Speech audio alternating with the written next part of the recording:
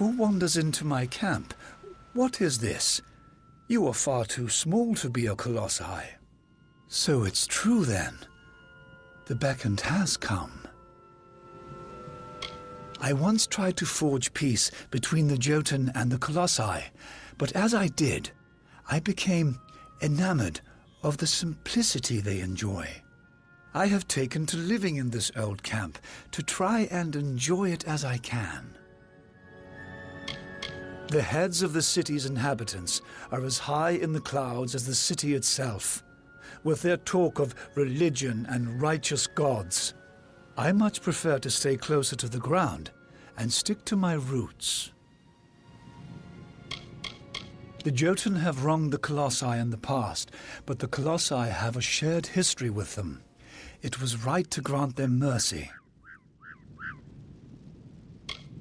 They act like they are above everything, but they are mud and dust, like everything else in this world. They just aren't decent enough to admit it.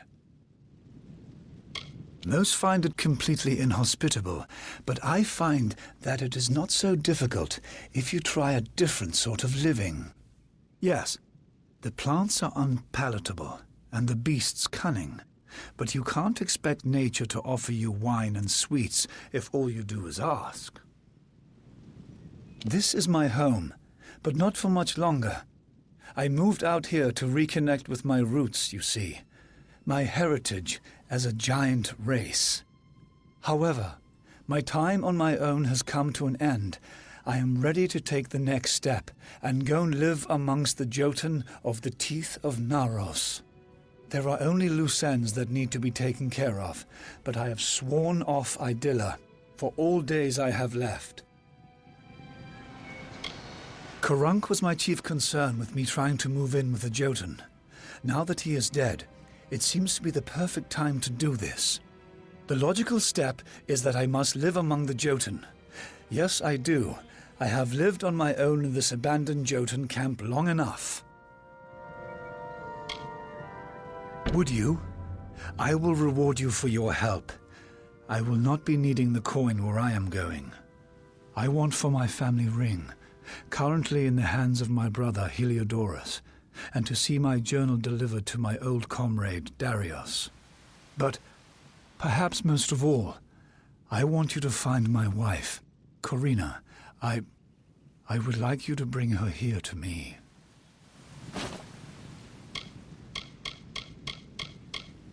You must retrieve my family ring, deliver my journal, and speak with my wife. The ring is currently in the possession of my rather odious brother Heliodorus in Idylla. I doubt he will surrender it kindly. He hides it in the living quarters of Idylla. You can try liberating the ring yourself or finding a way of dealing with my brother. Convince Corina to come down from the city and see me.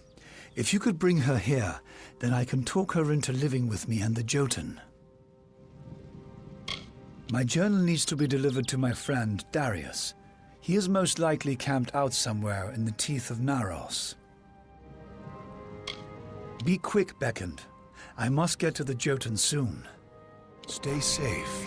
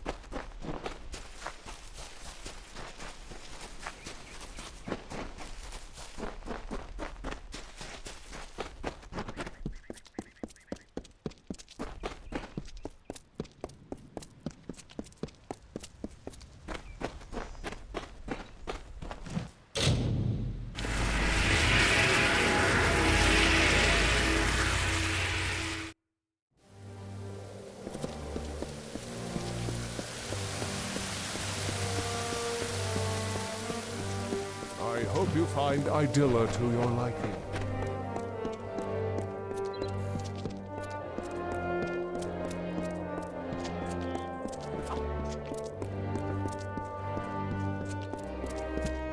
You must be the beckoned. What brings the beckoned to me on this day? Lawbreakers in Idylla do not enjoy the luxury of internment. All lawbreakers are immediately subjected to combat. It may seem severe, but we are a wise people. None have had need to test this punishment, least of all you, I am sure. If you require supplies, the concourse market provides everything you need. What brings the beckoned to me on this day? Mine is the duty to safeguard the Colossi from any threat, so Secondra has charged all the guard. The Primos is the leader of our people in prayer and in other matters of life. They are appointed by Athene herself. She is the Primos now. Having served in the guard, I am certain that she will be a just leader. You have seen Hystis? I have not heard from him in so long. I was worried something had happened to him. What business has he sent you on?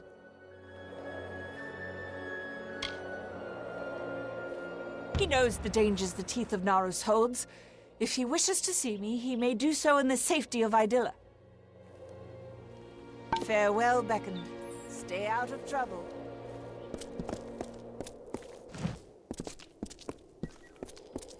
Yes.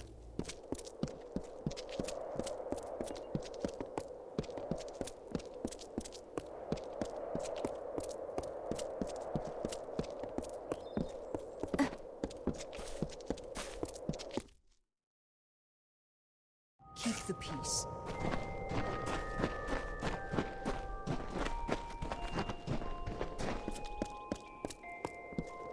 I hope you have done well.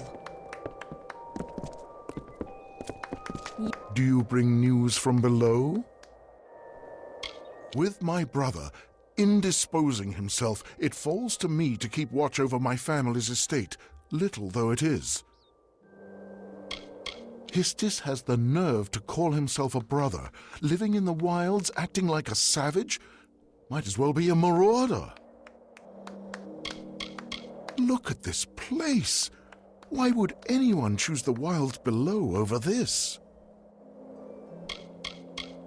My family has done much for this city, so we are given our own private station in these quarters. They serve well enough, but I cannot say they compare to the home we had before we came to these blasted lands. They are the lowest, colossi without faith, mindless, violent, and forever despairing. My brother, I would hardly consider Hystis family anymore. He left that behind when he turned his back on civilization, like one of those marauders. What business has he sent you on, beckoned?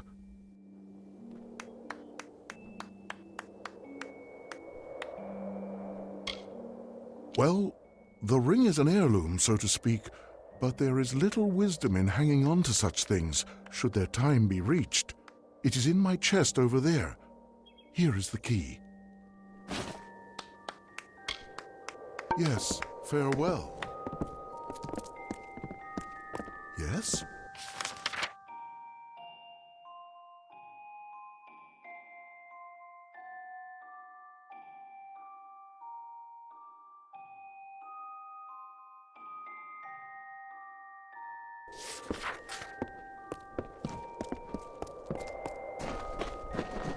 What's this?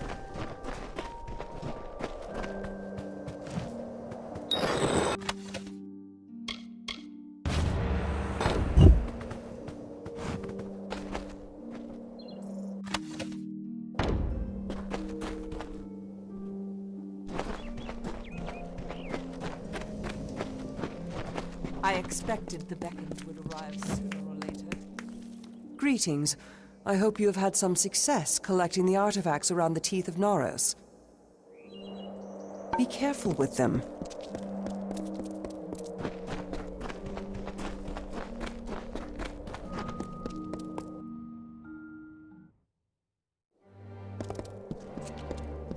Yes?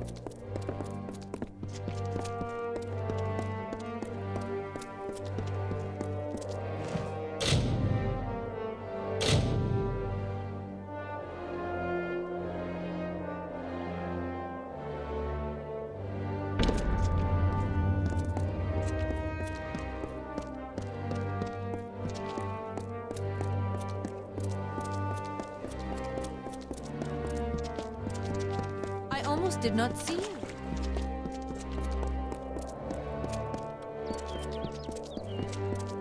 Hark! That face! So soft and flush. It is none other. The hero of the festival. The harbinger of joy. The beckoned has come in my hour of need. He was my mentor. I apprenticed as a tragedian under Andronikos. I sharpened his quills, blotted his parchment, and here I am today. I had written a piece for him, The Unanswered. Unfinished, but unplayable. It was too bitter. A greater subject for my work I cannot think of.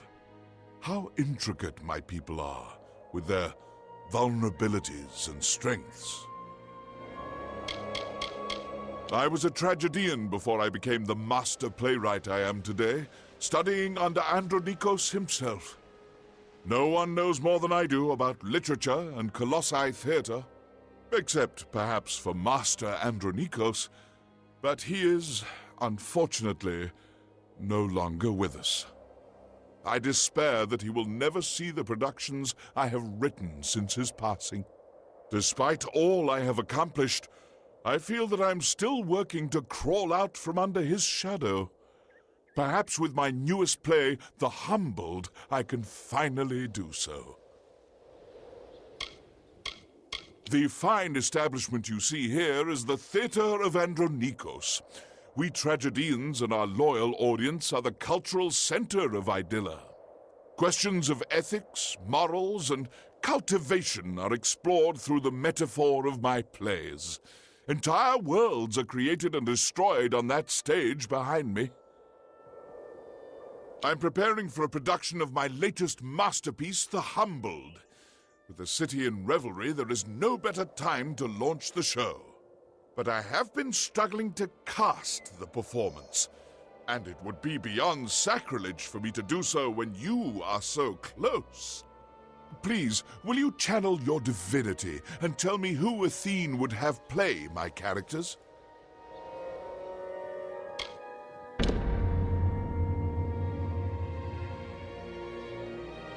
I expected no less from the beckoned.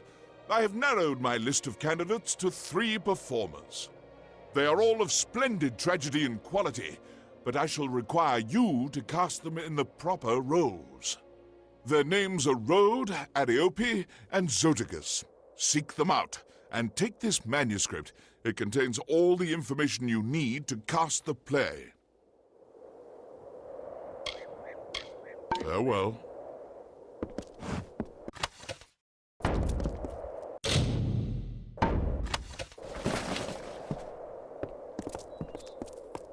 Many greetings, stranger.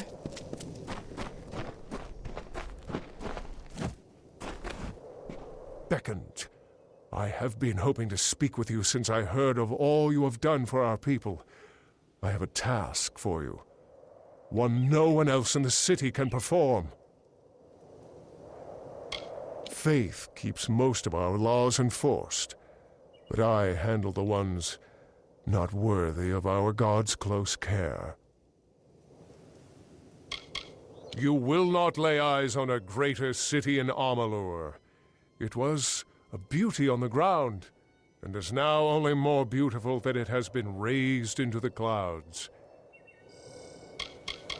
Would that we could cut ourselves off from it entirely. But though few will call it such, this is our true homeland.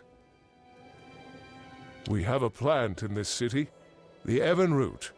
It was brought with the utmost care from our homeland. There was a special tender for the Evan root, but he has passed. No colossi but the tender or his heir can care for the plant, so tradition dictates. The heir is en route to our city, but the Evan root will die if it is not tended, and the heir is weeks away. Indeed you are not. No colossi but the heir may complete this ritual. But you are no colossi, are you?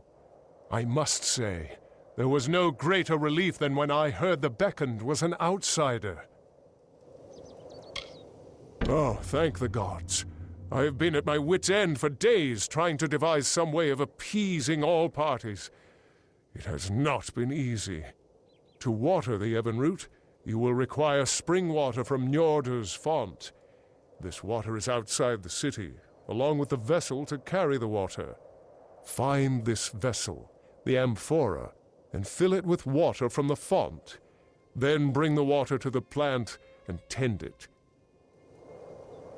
It is a ceremonial container and part of the Evenroot ceremony. It is kept near Njordr's font.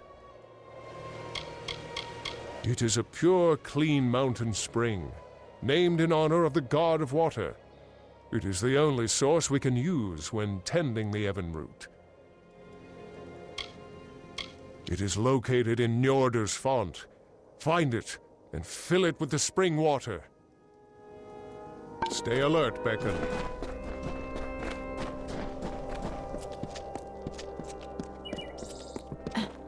I almost did not see you.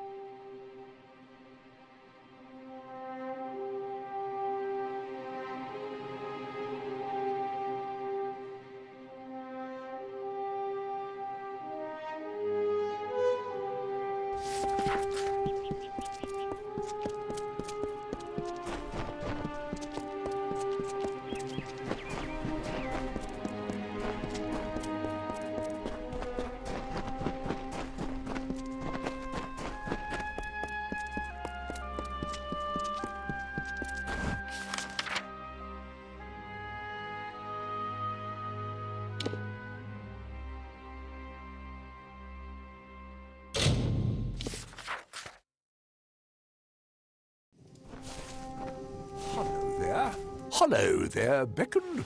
Been travelling in the teeth of Naros? I am a diplomat, so to speak.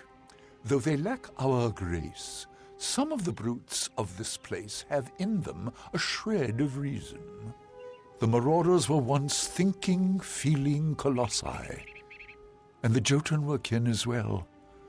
I must try to appeal to their wisdom. Hystis is a dear friend of mine, formerly a peer, but as we tried to build ties with the Jotun, well, things turned.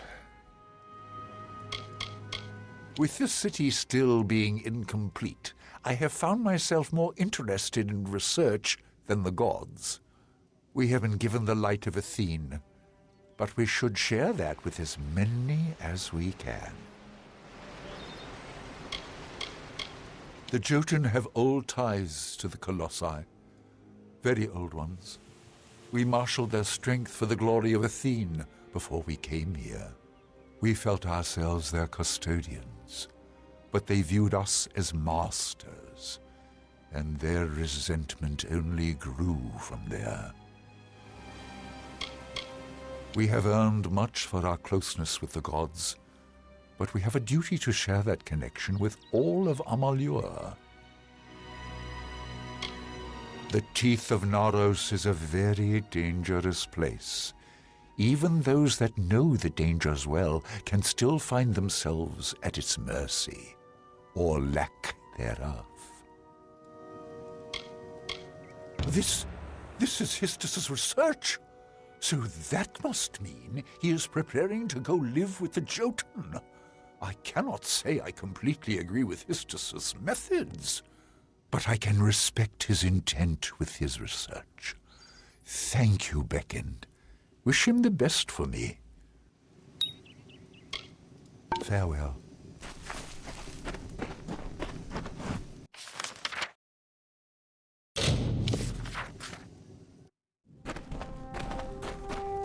not see many new faces out here.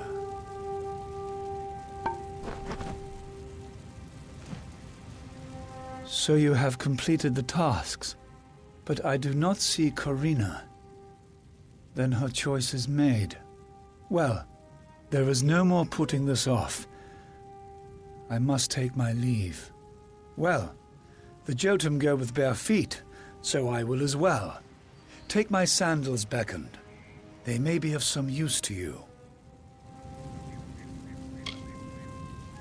Corina knows I cannot meet in the city. If she truly wishes to see me, she would have come. But this is a true favor. I have made so much progress in my course, and I cannot risk losing it by surrounding myself with the Colossi lifestyle. Now, I must not put this off any longer. I must go on. Thank you, Beckoned. Here is some coin for your help. Stay safe.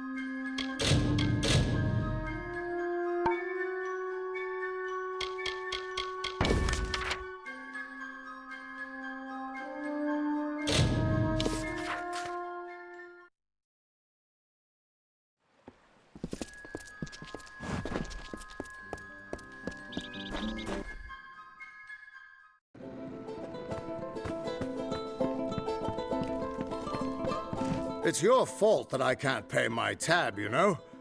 I wasn't ever supposed to come back here in the first place. I've spent the last 20 years knowing what fate had in store for me. And then you... Damn it. I thought I had my life figured out. I know. It's just... I wasn't always the man I am now. In my youth, I was quite the warrior. I fought beasts the size of trees, was celebrated by mortals and fae alike.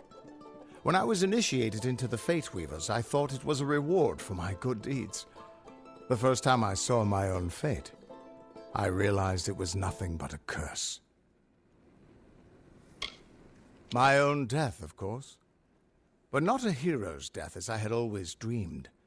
I was going to die alone and unknown, killed by an Etin and used for stew. It was a terrible end, but I knew it was part of fate's greater plan. Then you came and changed that future. You stole my part in the tapestry. I was at peace with knowing the worst. But what do I do now that there's nothing to know? You're right. My glory days don't have to be over, and as long as I'm around you, I don't know how my story will end. That means I've got to make sure you stay around in one piece. Maybe this old trinket from my youth will help. After all, I don't just owe you my life. I owe you my future. Why, I once tracked the Yeth of Avgrun on a moonless night by smell alone. Fey or not, I could have tracked those Tuatha sober. They've set up in a cavern north of town, complete with some way of scrying your location. That's how they found you so easily. I have a plan, but it'll take the both of us to work.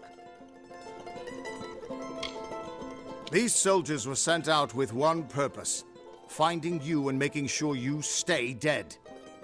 Everything else, the Well, Arden, Hughes, have all been collateral damage. They're using something big to track you. They call it the Eyes of Tirnoch. Smash it, and they won't be following you anymore. The main entrance is heavily guarded and will require a strong attack. The other route is trapped. It'll need a subtler approach. I don't have an answer for that.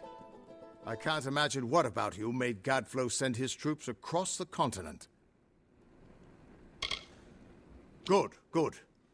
I'll charge in the front and get their attention. You slip in and smash the Eyes of Tirnoch. That way we'll make sure they can't escape to report back to whoever sent them here. Good luck.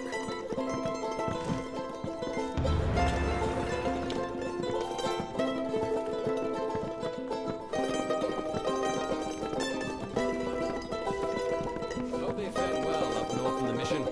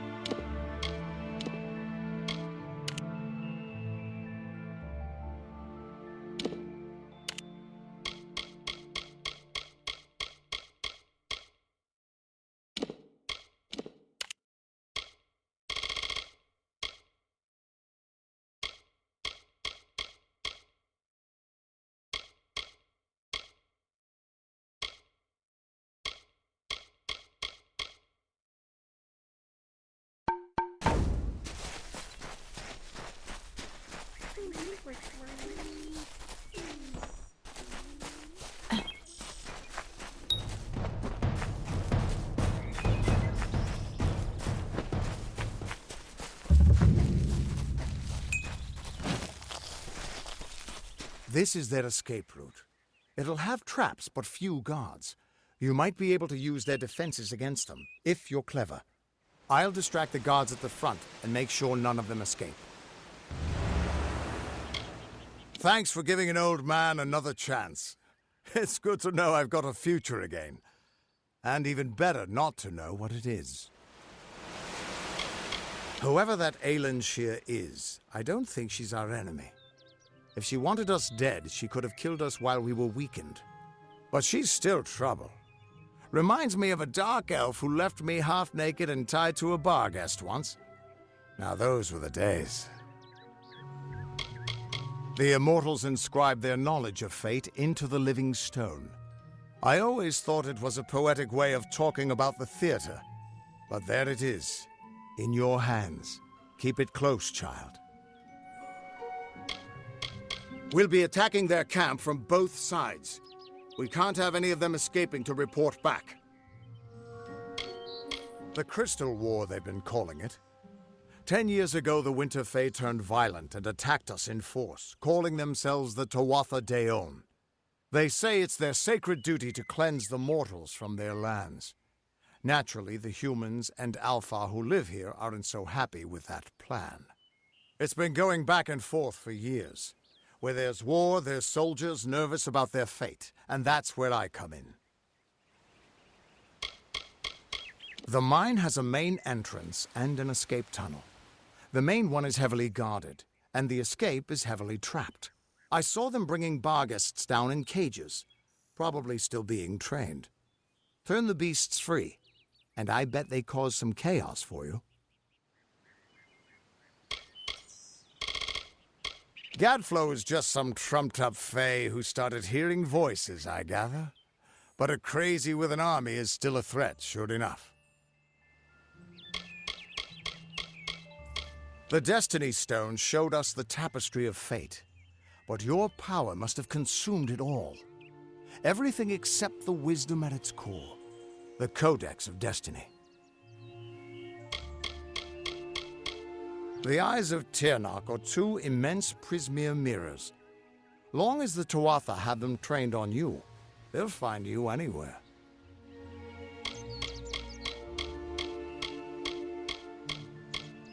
You know where you stand with a gnome. They're always so focused on their work or research or what have you, that they've got no time for lies. Shame, they try to stay out of fights. Much as we could use their help in the war, staying neutral is about the only way they can stay safe.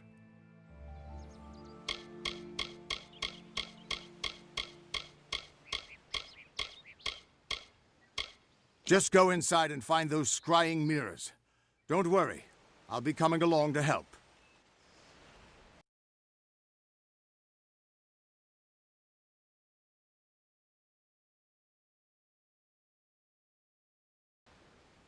Good luck.